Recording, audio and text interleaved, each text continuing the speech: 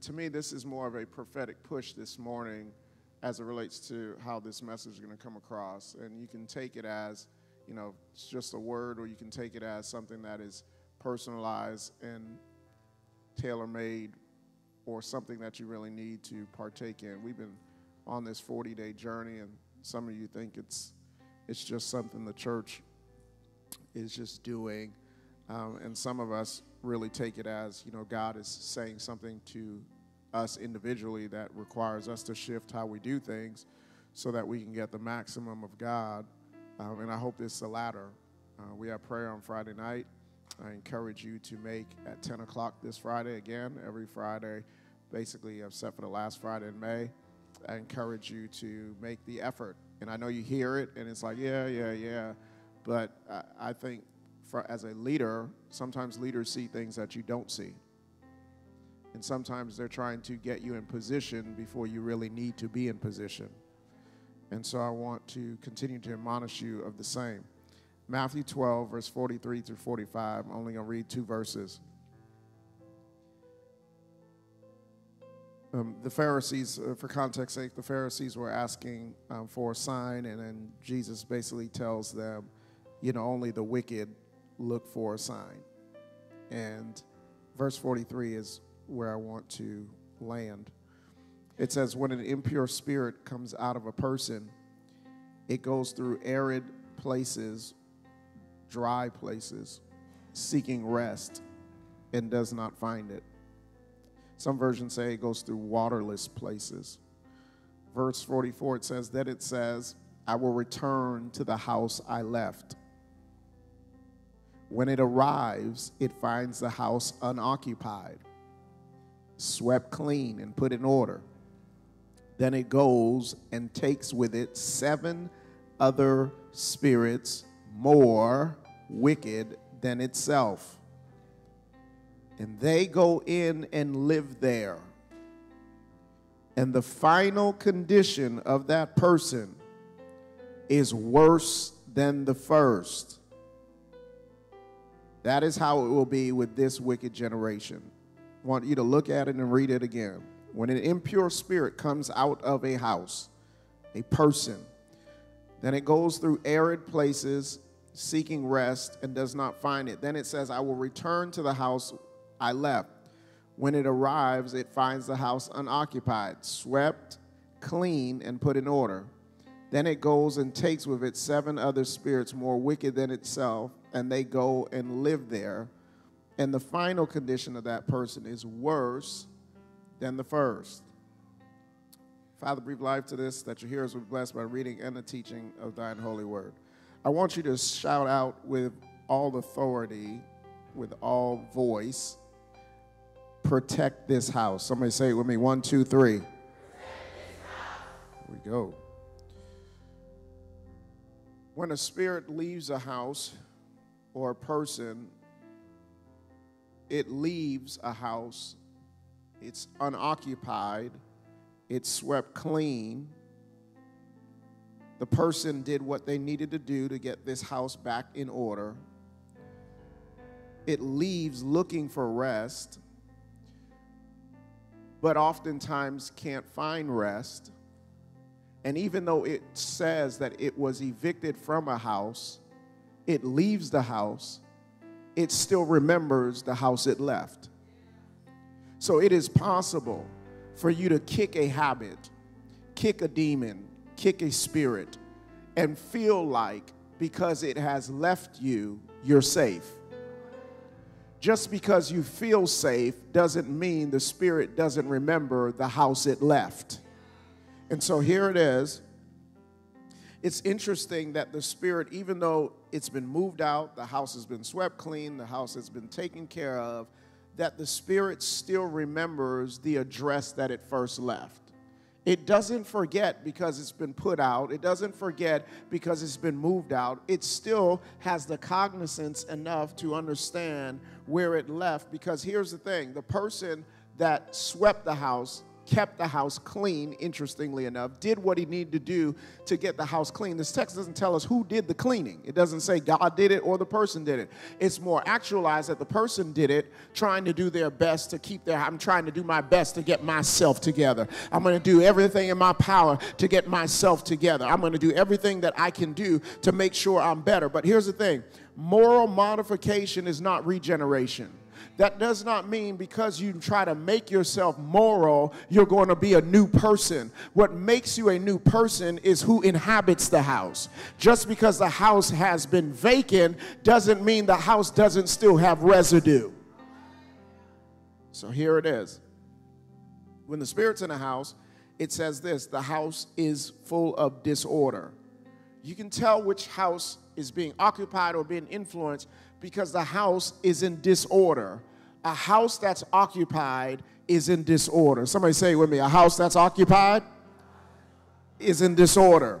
So when the Spirit leaves, there's order in the house. So here's how we can do it on a practical setting. Sometimes we'll see our houses will be a little challenged than other times and stuff like that. And the reason maybe is because there may be influences in our house that's causing it to be disorderly. It's no longer a house of peace. It's no longer a house of joy. There's always fussing. There's always arguing. There's always discontent. And we may need to stop and say, who's in this house?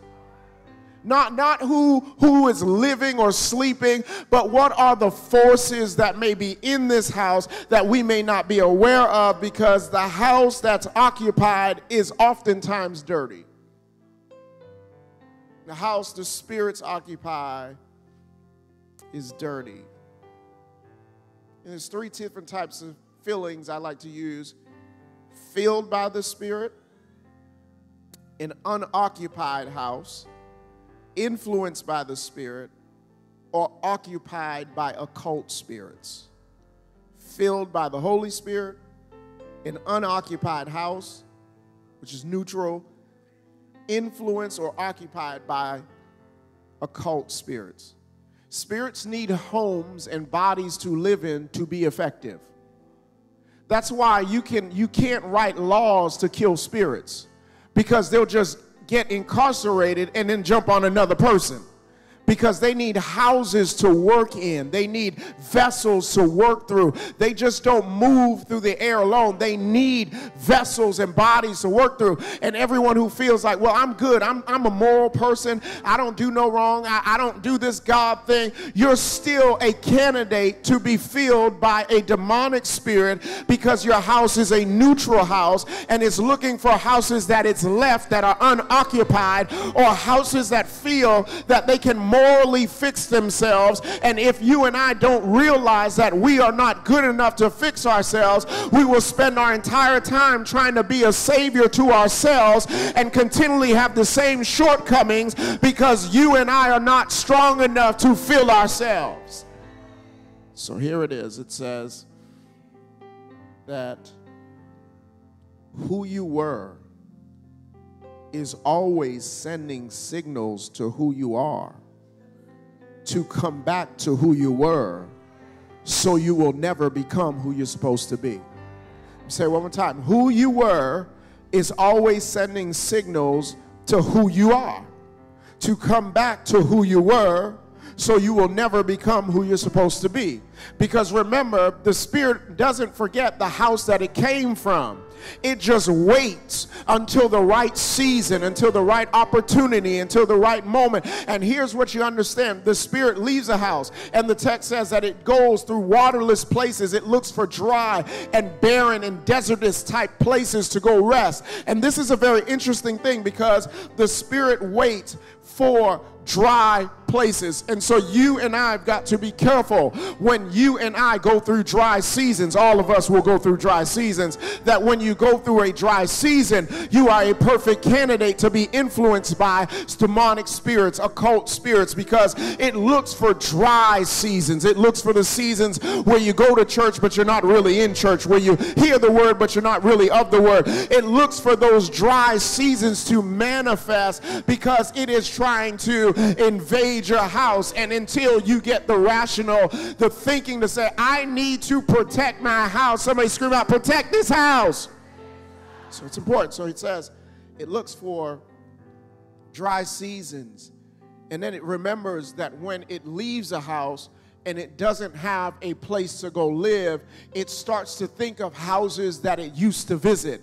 It starts to think of places that it used to visit. Have you ever thought you were delivered from a thing, and then all of a sudden you find yourself thinking about the thing that you haven't thought about in a long time because you were delivered from it? Remember, your old self is always sending signals to the new self, so the new self will go back to the old self. Don't ever get so caught up in thinking that the old self is so far gone from you that you can never go back to the old self, because the old self is always waiting for the right invitation or the right season to come back in. And so here is what this man says.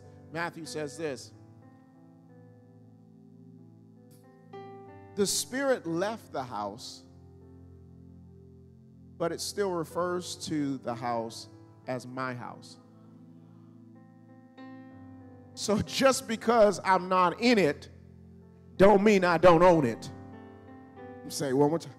Just because I'm not in it, doesn't mean I don't own it. Because what happened is the person cleaned his house, but didn't invite the Spirit of God in.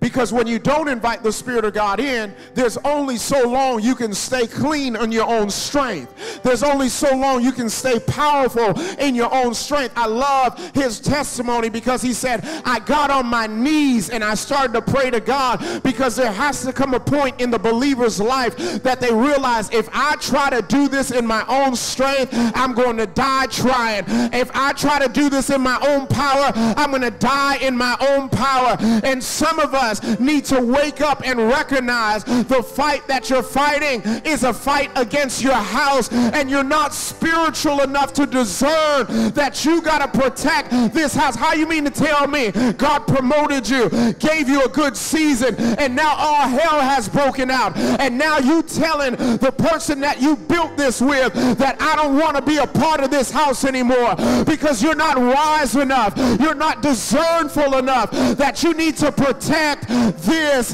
house. This is not a house that man has built. It's a house that God has built. And you just can't let anything come and destroy your house, take advantage of your house. You must protect this house. Somebody scream it out with all lungs, all authority. Say, protect this house. 1, 2, 3. It is, yeah. So here it is. So it's empty. And because the house is empty and it's been swept clean and tidied, when the Spirit wants to come back, there's no resistance from the Spirit coming back, because there's no spirit in there to cause warfare against the Spirit coming back in.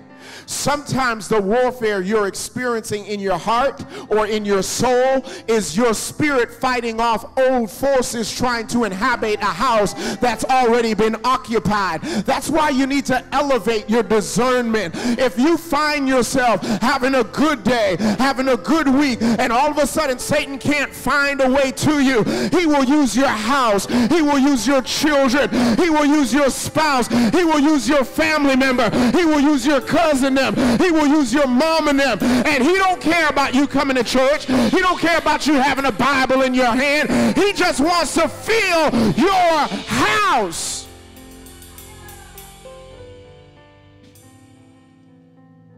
So if you're not discernful, or if you don't take this as God's word to you, you just say, well, that's just a message. But what we're trying to help you understand is God is saying something to you.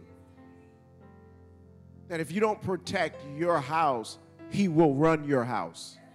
And I don't need to be in your house to run your house. I can run your house from the outside. I can cause havoc from the outside. I can cause seeds to be planted in your person's mind that goes in the house, and now they're acting crazy. I ain't in your house, but I'm influencing your house. I ain't a part of your house, but I'm controlling your house. And you got to learn how to put things out that are controlling your house. I don't care how much you love them. I don't care how much history you got with them. I don't care how much of a friendship you got. I don't care how long we've been riding together. I got to protect my house. And I notice every time I'm around you, everything goes wrong in my life. Some of you are loyal to dead things. protect this house. So here it is.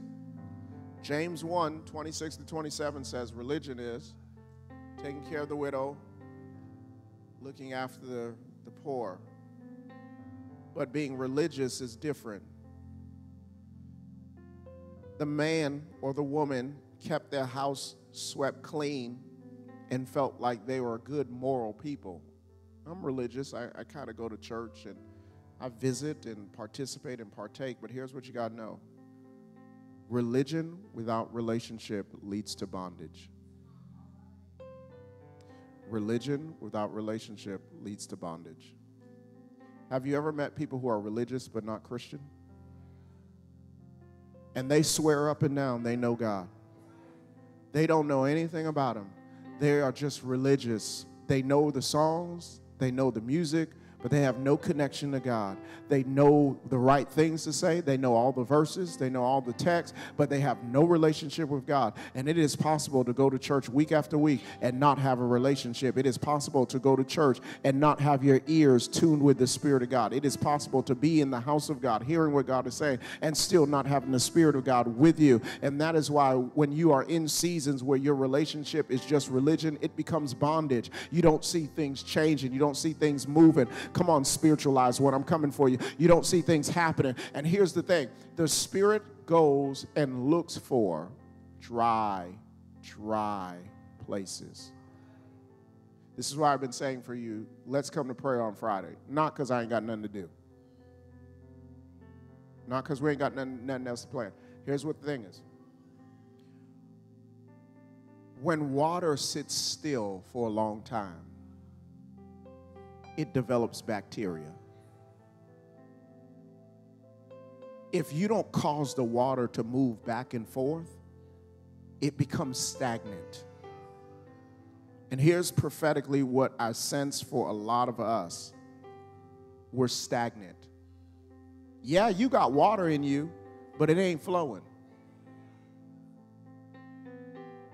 We're not arguing, do you got water? All of us got water. Yeah, man, I got water. We're not arguing about water. We're arguing about the moving of water. When's the last time you have been in the presence of God and you felt like God was really there? I'm not talking about you prayed and checked it off your list because you're religious. I'm not talking about you sang a song and you checked it off your list because you're religious. I'm talking about the Spirit of God moving to where you left and said, man, I really felt God on that. And because if you don't shake yourself, you will become stagnant and you will have bacteria in your water, and the religion that used to feed you will now make you sick because it's no longer flowing. It is now an exercise of futility. It is now, I went to church, check. I sang on the choir, check. But my life is not seeing the moving of God's Spirit. And sometimes you've got to shake yourself. Shaking yourself is an attitude. It is intentional. It is to say, I'm going to make up in my mind that even though I got water, I'm not going to be satisfied with the water that I have. I'm going to shake myself so that more water can come from me and I will not be stagnant. Serving God does not mean you're not stagnant. Being with God and in God's house does not mean you're not stagnant. Some of us are giving God expired worship. And you got to shake yourself. God ain't impressed with you coming to church on Sunday morning. Even the demons come on Sunday morning. But I got to shake myself. I got to make myself do things that I don't feel like doing in the natural because I don't want to get stagnant spiritually. The water's got to move. The waters have to move. Here it is. Reformation without occupation leads to a decayed state. Simply means this. If you try to reform yourself, reinvent yourself, but you didn't invite the Spirit of God into yourself, you're going to eventually be a dead self. It's what we have in our world. It's this moralism where everybody feels like, bro, when I'm ready to get right, I'm going to go to church. Well, it doesn't work that way. Because if you can get right on your own, this is what's happening. You're keeping your house clean for a season. And the Spirit of God is coming, trying to invite himself in, but he finds that you feel like you're a God to yourself. And the Spirit says, well, you know what, that's still my house. They playing themselves. I'm going to let them go through a season where they're not going to the club, where they're not drinking, and they're going to feel like, you know what, Rev, I'm delivered. It's been 3 months. I ain't did what I used to do. But they don't recognize that that house still belongs to the person that vacated it. They're just going to look for another spot. Some of us are Satan's vacation home.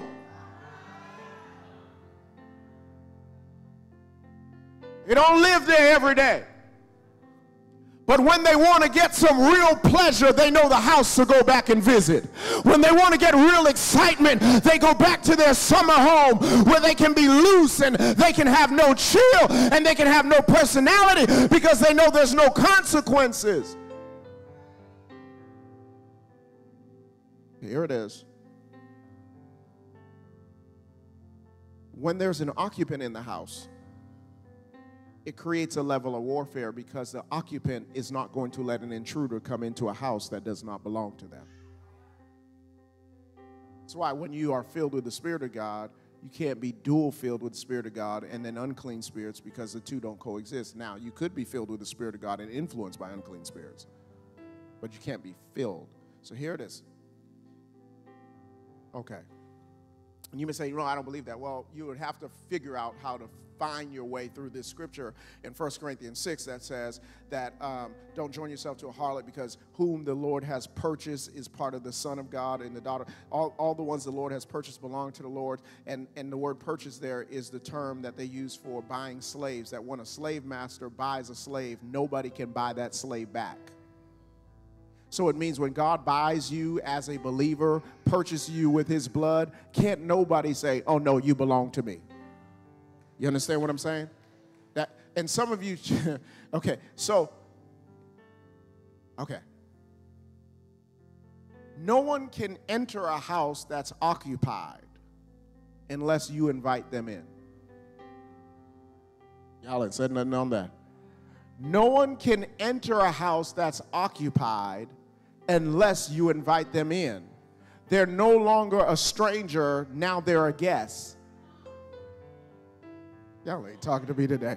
All right, so us who like to get inebriated, okay, that means drunk, okay, that's just drunk, inebriated. And we like to get filled with other influences. You need to be careful because you don't know what your drunken state may invite into your space. You don't know what your drunken space may invite into your life. You don't know what your drunken state may allow you to partake in that you would not have partaken in had you been sober.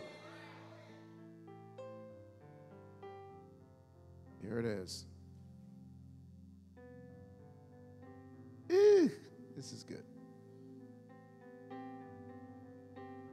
Okay, let me say it this way. If you and I don't make Jesus the center of our obsession, Satan will intensify our addiction. If you and I don't make Jesus the center of our obsession, Satan will take our addiction and intensify it. He brings 7 spirits with him to make the condition worse than when it first started. Okay. Satan's desire is to micromanage your behavior. You ever been micromanaged from a check when you clock in? Check when you clock out. How long was your lunch? Let me check your talk time. Let's see. How many of you work in the call center? Well, let me check your talk time. Make sure you've been talking on the phone. Okay. How long have you been in the bathroom? Because it seems like you've been in the bathroom a little longer. Satan wants to micromanage your life. That is what you call I just feel like I'm being harassed. I feel like every step of my life I'm being harassed. I feel like every decision I make, there's a magnifying glass on it. It just seems like everything that I do, I'm just sitting there wondering about. I'm sitting there puzzled about. I'm sitting there thinking about. In the late hours, I'm sitting there worried about. This is what Satan wants to do, micromanage your life. And some of you who are Christian, saved, sanctified, Satan's micromanaging your life because you're basing your life on where you're supposed to be as opposed to where you are. And some of your idols is you keep saying, well, I feel like I should be further. I feel like I should be further. We all could be further. That's the truth of the matter. We all could be further, and then you influence your life by what other people are posting online, and half of them are touch brush, airbrushed, and all their type of lives and stuff like that. And so you're influencing yourself, and you're saying, well, I should be further, and you're making an idol out of a future that you've never even been in. And so you can't even enjoy the blessings God has given you currently because you're so caught up in what future blessings look like that you keep peeing on what God has given you now.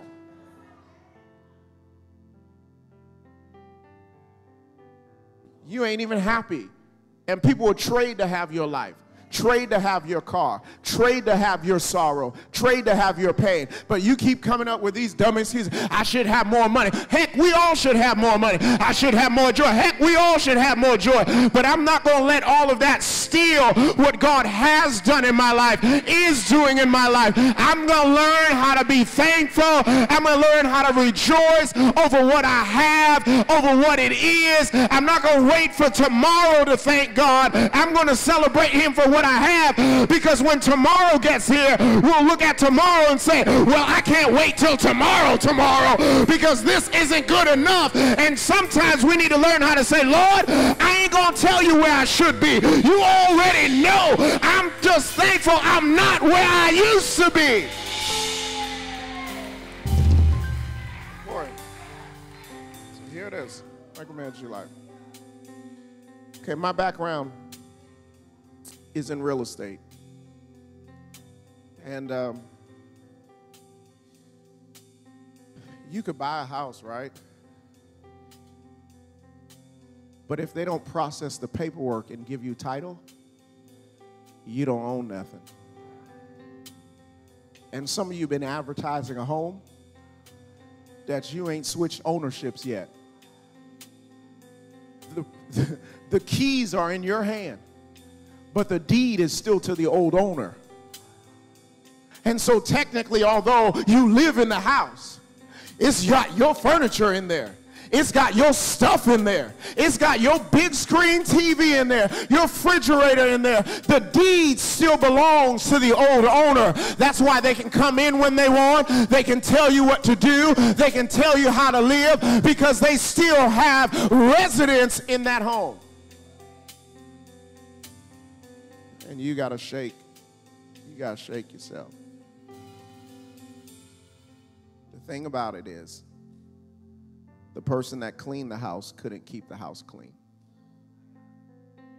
Let me give you 5 things about prayer, and then we're gone.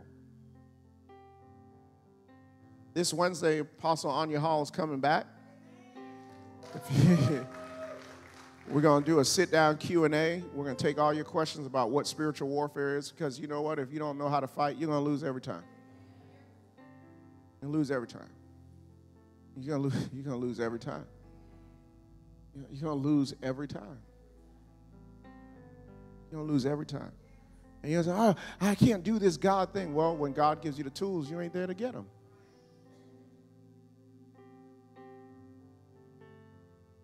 Here's 5 things. I look at prayer as an alarm system. Just to give you a practical way, of course, you know, it's communicating between heaven and earth, all that good stuff. But number 1, prayer is an alarm system, because what do alarm systems do? They alert you. Prayer will help alarm you of what you need to do. So when I did this 40 days of prayer, I heard it first from a pastor, and then this other pastor came and said the same thing. And then I said, well, God, doggone it, if somebody else tells me it, then I'll do it. Then another person came and started talking about this 40 days of prayer. And then I'm like, all right, well, let me do it. Now, you ain't got to do it, but I'll tell you, if you do it, you'll see God do some amazing things for you. I won't even tell you till the ink is dried about what God is doing, not from marketing or anything, just from starting 40 days of prayer. If I told you, you would say that is a lie. Because when you force yourself to do what you don't want to do, you get results that you, when he gets up at 4 a.m., there's a reason why his body doesn't look like mine. Because you sacrifice and you force yourself, even though you got things you want to do, you force yourself because you're trying to give yourself a position or perspective from God that you would not get if you just stayed in the bed and watched the Rockets play.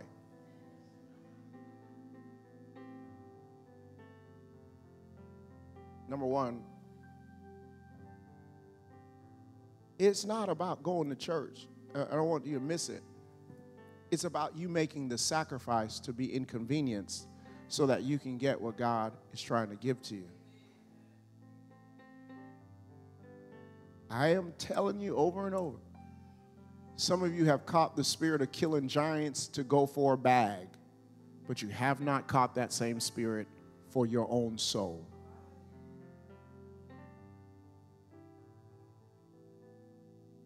Number one, it alarms. Number two, an alarm system, which I parallel to prayer, it protects. There are people that won't come into a house because of a sign secured by ADT. Number three, if someone does enter in a home, the alarm shortens the length of their stay. Prayer shortens the length of trials. Number four, it alerts authority. When my alarm goes off, I don't want you calling my neighbor because they can't help. When my alarm goes off, I don't want you calling my cousin because they can't help. I want you calling the authorities that have the power to make change. And that is what this is about. I'm telling you, by the Spirit of God, that you got to protect your house. Some of the stuff that we're saying, like, oh, we got marital problems. You ain't got marital problems. You just ain't protecting your house. It's not even natural, some of the stuff you sitting there telling me. It's spiritual. Why are you mad? Oh, we were having a good day. Everything was good. What happened? I don't know. We just started fighting out of nowhere. Nobody popped up and said, you know what, I don't think this is natural. I think this is spiritual. Oh, that's too deep. It ain't that deep when you're in divorce court.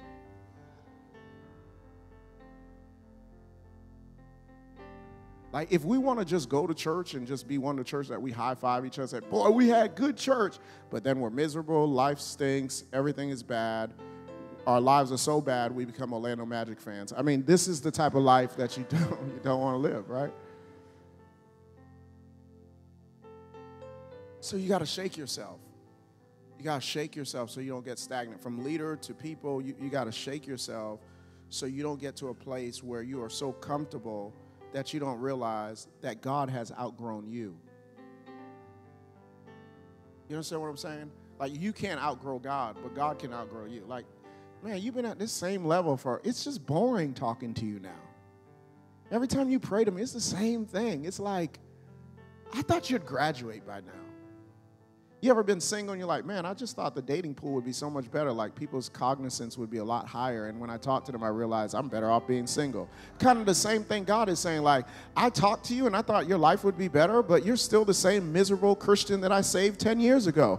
I haven't done anything to see you grow. I haven't seen you become better. You're the same. You're praying the same way you prayed. You're giving me the same type of love you give me. You don't make no sacrifice for me, but you want me to break down and do all the sacrifices for you. I thought our relationship would have grown to a deeper place than this. And I'm done because y'all look real mad and angry. Father, I've said what you've asked me to say. I pray that it is used for the advancement of your house and your children. At the end of the day, we want your people to be a reflection of your goodness, a reflection of your love, a reflection of your power.